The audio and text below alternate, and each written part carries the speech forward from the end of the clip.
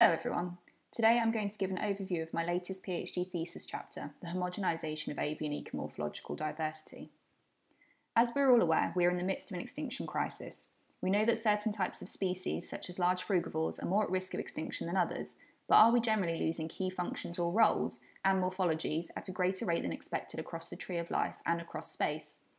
The loss of such ecomorphological diversity would lead to a homogenisation of species ecomorphology, having potential knock-on effects for ecosystem functioning. Here, I assess whether the extinction of each IUCN threat category leads to ecomorphological homogenisation and look at two key questions. What does this look like globally across the whole bird class? And spatially, are certain ecoregions more susceptible to losing ecomorphological diversity than others?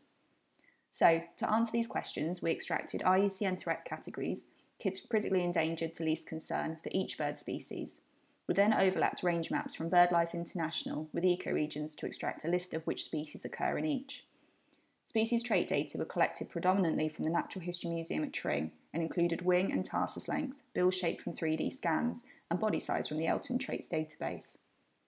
The trait data were used to calculate a score of ecomorphological diversity. To do this, we ran a principal components analysis and calculated the mean distance to centroid for the morphospace. This is depicted simply here on the left, where you have an intact community of 5 species.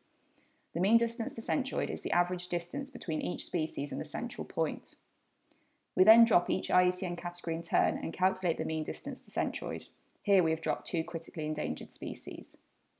Homogenisation occurs where mean distance to centroid decreases, as we find here. Species are more similar to each other in terms of their traits. We use the standard effect size to see whether communities are more or less homogenised than expected. This is simply the actual mean distance to centroid minus the mean of 1,000 simulated communities with the same number of species lost. In the above example, this would be 2 species. This is then divided by the standard deviation of these null communities. A positive CES indicates that a community is more ecomorphologically diverse than expected, and a negative CES indicates homogenisation. So we did this for the whole global list of bird species, and this is what we found. This plot shows remaining species richness across the x-axis, going from intact to only least concerned species remaining.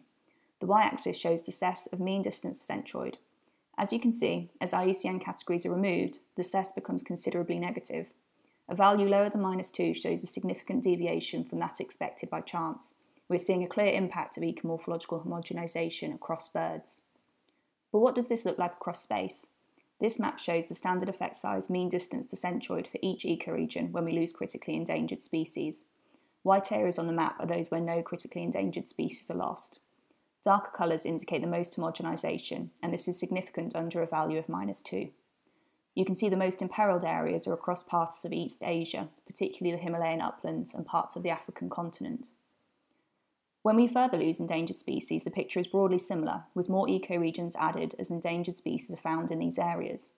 For both, the top 5 most ecomorphologically imperilled regions are in this area in the Himalayan uplands. Specifically, these are the ecoregions that become most homogenised once losing critically endangered species. And digging deeper, these regions contain some or all of these iconic species, including 4 vulture species. Each ecoregion can be grouped into one of 14 major biomes which broadly capture major habitat types. The top 10 most homogenised ecoregions are grouped here. If we group all ecoregions by their biome and calculate the median, the box and whisker plot shows the spread of the values in more detail. The median scores of CES mean distance to centroid are along the y-axis and biomes are along the x-axis. The stars correspond to the biomes of the top 10 ecoregions identified above. Tropical coniferous forest and tropical grassland are the most threatened biomes.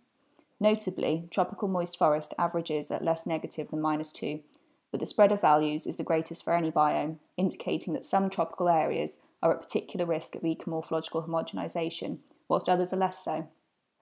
These findings imply that geographical location, as well as major habitat type, is important. So, to wrap up, overall we find a clear pattern of ecomorphological homogenisation across the bird family, with mean distance to centroid shrinking more quickly than the null expectation. This plays out spatially, with ecoregions around the Himalayas being particularly at risk of ecomorphological homogenisation, given the likely loss of critically endangered and endangered species from the region. Major habitat type is important, particularly alongside geographic location. Okay, thank you very much for listening, and I look forward to answering any questions on the Slack channel.